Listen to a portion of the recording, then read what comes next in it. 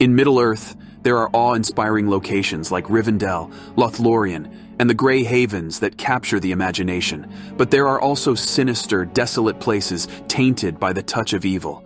These ominous domains, sometimes inhabited by dark lords, and sometimes by their malevolent minions, have cast a shadow of terror over Middle-earth for centuries. Hello everyone, and welcome to Middle-earth. I am your guide, Dragon. Today I will share with you 13 evil locations within Middle-earth. Firstly, I'd like to point out that the locations I will discuss in this video are not ranked by their level of wickedness, but rather by the ages to which they belong. We'll begin with the most chilling ones. During his time in Middle-earth, Melkor, who later became known as Morgoth, established two vast underground fortresses as his strongholds. The first and largest of these was Utumno, also referred to as Udin. You might recall this name from Gandalf's confrontation with the Balrog in Moria. The fire of Udin that Gandalf mentioned has its origins here. Melkor used this underground castle as a base to sabotage the efforts of the other Valar. However, the dungeons and pits of Utumno also bore witness to perhaps the most heinous act Melkor ever committed. He captured some of the newly awakened elves, and through dark sorcery and torture, transformed them into orcs who would plague Middle-earth for millennia. Utumno was ultimately destroyed and wiped out by the Valar during the War of Powers. However, Melkor possessed another underground fortress besides Utumno. This stronghold, known as Angband, was situated further west. When Melkor was captured by the Valar during the War of Powers, they destroyed Utumno but did not delve deeper into Angband, leaving it partially intact. While Melkor remained a prisoner in the hands of the Valar, Sauron took control of Angband, allowing orcs to multiply and Balrogs to gather, ensuring the fortress was operational when Melkor returned. Throughout the First Age of the Sun, Angband served as a base from which Melkor's malevolent power spread across Middle-earth. With its back to the Iron Mountains, Angband's strategic position was highly advantageous. The full extent of Melkor's stronghold remains unclear, but it is known that tens of thousands of orcs thrived there, and dragons were bred and nurtured. When Fingolfin arrived at the gates of this formidable fortress, he recognized that the elves could not fully subdue it, yet he managed to keep it under siege for centuries. Ultimately, Melkor emerged victorious, breaking the siege and unleashing his forces. During this period, Fortress became a site of torment for countless elves and men. Melkor's wickedness transformed the castle's surroundings into a barren wasteland. However, in the end, after the War of Wrath, Angband, like Beleriand, was submerged and destroyed. One of the terrifying locations of the First Age is a region called Lammoth. It was here that Melkor, who had stolen the Silmarils and destroyed the great trees by having the spider Ungoliant consume their essence, engaged in a fierce battle with Ungoliant herself. In exchange for her help, Ungoliant had demanded that Melkor satiate her hunger by giving her the Silmarils. When Melkor refused, she attacked him and ensnared him in her webs. In that moment, Melkor let out a terrifying scream, so loud that it was heard all the way in Angband, which consequently spurred the Balrogs to come to their master's aid.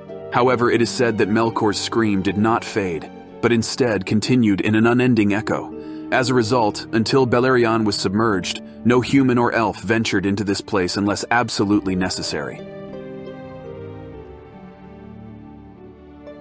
In the First Age, the sinister locations influenced by Ungoliant were not limited to Lammoth alone. After the Balrogs intervened, Ungoliant abandoned Melkor and settled in a region to the southeast. This area came to be known as Nan Dun-Gortheb, or the Valley of Dreadful Death. It was here that Ungoliant spawned her own repulsive offspring by breeding with the spiders native to the region. At times, she would consume them, while other times she would mate with them. Those who drank from the water that flowed through this area were filled with despair and driven to madness.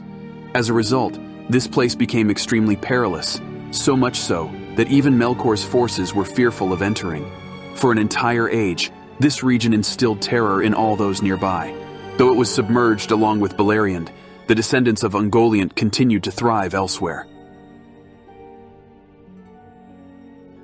Another location in the First Age started as a benevolent place, but turned sinister when it fell into the clutches of evil. The island of Tol Sirion and the tower of Minas Tirith above it were among the earliest structures built by elves or men. Tol Sirion, a small island in the valley of Sirion on the river Sirion, was home to a tower called Minas Tirith, built by Finrod to watch over the valley. However, Melkor's forces eventually captured the island and tower, and his top commander, Sauron, took residence there. It is said that when Sauron stood atop the tower, no creature, large or small, could escape his gaze, as he observed everyone traversing the valley. Consequently, the island and tower became known as Tol Sirion, the Island of Werewolves. During the quest for the Silmaril, Beren and Finrod were imprisoned here, leading to Finrod's death. Beren was later rescued by Luthien and Huan, the great hound of the Valar. Huan defeated most of the wolves, and ultimately, Sauron in his werewolf form was vanquished and forced to flee. After his escape, the tower was cleared, but it remained uninhabited until it was destroyed along with Beleriand. This brings us to the Second Age. The most fearsome place that haunted Middle-earth during the Second and Third Ages was undoubtedly Mordor, with Sauron's tower, Barad-dûr, at its heart. Very few individuals have seen these places and returned. Mordor was a heavily fortified region, surrounded by impassable mountains on three sides, making it an ideal breeding ground for Sauron's orcs. In the year 1000 of the Second Age, Sauron arrived here and initiated his schemes. The construction of his fortress, Barad-dûr, took 600 years, and it became one of the grandest fortresses after First Age.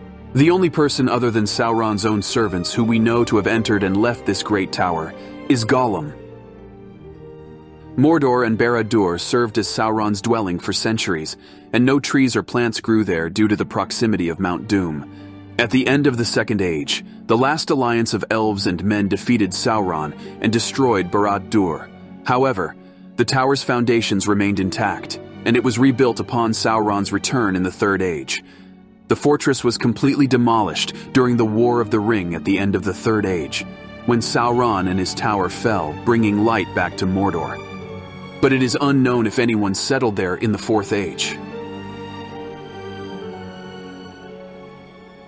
Another sinister location that persisted from the beginning of the Second Age until the end of the Third Age is the Paths of the Dead. Initially inhabited by the Dunlendings, this area turned malevolent after a fateful incident. The Dunlendings had sworn to aid Gondor's King Isildur in his battle against Sauron, but when called upon, they broke their vow and refused to help. Isildur cursed them, decreeing that they would remain in this place, unable to die, until one of his descendants called upon them to fulfill their promise. Consequently, these cursed souls lingered along the paths of the dead. No living creature, be it elf, human, or animal, dared to tread in this area. The paths of the dead is said to be dark, cold, and filled with whispering spirits speaking in an unintelligible language. During the War of the Ring, Isildur's heir, Aragorn, entered the path and called upon the dead to honor their pledge. This time, the dead answered his call, and Aragorn ultimately released them from their curse. The fate of the Path of the Dead following the war remains unknown. As we journey into the Third Age, we come across Dol-Guldur, a place that was not initially evil but later transformed into a bastion of darkness. Amon Lanc, where Dol-Guldur stands, was once inhabited by the Sylvan Elves. However, Sauron seized it after his return to Middle-earth, following Numenor's fall, causing the elves to flee. When Sauron re-emerged in the Third Age, he occupied an abandoned fortress in Amon Lanc and began to consolidate his power there. The location was renamed Dol-Guldur, or the Hill of Dark Sorcery. Sauron later filled the surrounding forest with malevolent creatures and nurtured his sinister plans. Gandalf and Galadriel suspected that Necromancer in Dol-Guldur was Sauron himself, but they were persuaded by Saruman to wait and watch. Consequently, Sauron resided there for centuries. Eventually, Gandalf infiltrated the fortress and confirmed that the Necromancer was indeed Sauron. Following this revelation, Sauron retreated to Mordor, but the evil creatures in Dol-Guldur persisted until they were vanquished by Galadriel and the elves, who destroy the castle, from its walls all the way to its tower. Yet another location that fell into darkness after being corrupted by evil forces is Mirkwood. This forest, originally known as the Great Green Forest, was once home to the Sylvan Elves. However, Sauron's malicious creatures filled the area after his arrival in Dol-Guldur. The forest grew darker and more dangerous, particularly due to the presence of numerous spiders, which may have been descendants of Ungoliant. As a result, the elves retreated to the northeastern part of the forest, while the spiders spread throughout the area. Mirkwood became a perilous place, and much like Nan Dun-Gortheb, where Ungoliant resided, drinking water from the rivers there proved hazardous. Eventually, along with the wicked creatures in Dol-Guldur, the inhabitants of Mirkwood were also purged, and the forest returned to being a safe haven once more.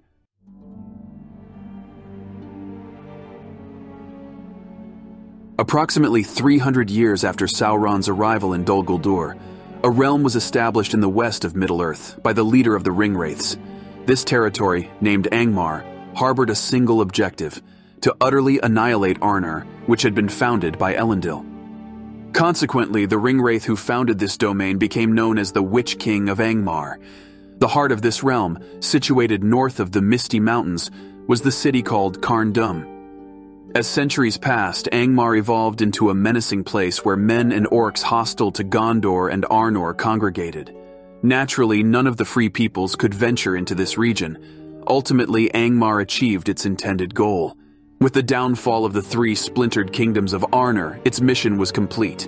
The Witch King then shifted his focus to Gondor, and Angmar was abandoned. Moria, one of the most significant locations in the Third Age, fell into the hands of evil and transformed into a cursed place. This magnificent dwarven stronghold met its tragic fate in 1980, when a Balrog that had escaped the destruction of Beleriand was awakened. The Balrog slaughtered the dwarves residing there, with only a few survivors managing to escape. From that point on, the former dwarven domain became a haven for orcs, who rapidly populated the area. Under the rule of the Balrog and the orcs, very few individuals dared to venture into Moria. Among them was the wizard Gandalf, who later defeated the Balrog during the War of the Ring. Following the war, the orcs were eradicated, and the dwarves reclaimed their ancestral home. Another location that fell under the control of the Witch King was Minas Ithil, constructed in the Second Age by Isildur, son of Elendil. Due to its proximity to Mordor, this stronghold was frequently targeted by Sauron, and was eventually captured by the Witch King following a lengthy siege in the year 2002 of the Third Age. The city rapidly transformed, adopting the new name Minas Morgul, meaning Tower of Sorcery, and emanating a ghastly light. The water that flowed through the city became undrinkable and released a noxious vapor. No vegetation or wildlife remained near Minas Morgul, and its malevolent influence spread to Ithilien, forcing Gondor's civilian population to abandon the area. After the war, Minas Morgul remained uninhabited for an extended period before it was eventually rebuilt, allowing people to return. In this final spine-chilling location of the video, situated right next to Minas Morgul, a narrow staircase ascends before transitioning into a dark tunnel that leads to Cirith Ungol. This is the lair of Shelob, one of Ungoliant's daughters, and perhaps the most formidable spider in her bloodline. Engulfed in darkness due to Shelob's disdain for light, the area became filled with the skeletons of orcs and other creatures consumed by the spider throughout the years. The lair, resembling a labyrinth, was known to Sauron and his orcs. It is likely that Frodo and Sam, who ventured into the lair during the War of the Ring, were the first survivors in centuries. Sam confronted the spider using Frodo's sword, Sting, wounding it and forcing it to flee. The fate of Shelob after the war remains uncertain, but it can be assumed that the area was cleared during the restoration of Minas Morgul. So that's it. A concise summary of 13 of the most malevolent locales in Middle-earth. Many of these places possess more intricate tales, which will be delved into further in separate videos. If you enjoyed this video, please remember to subscribe and give it a thumbs up. Until we meet again, take care and farewell.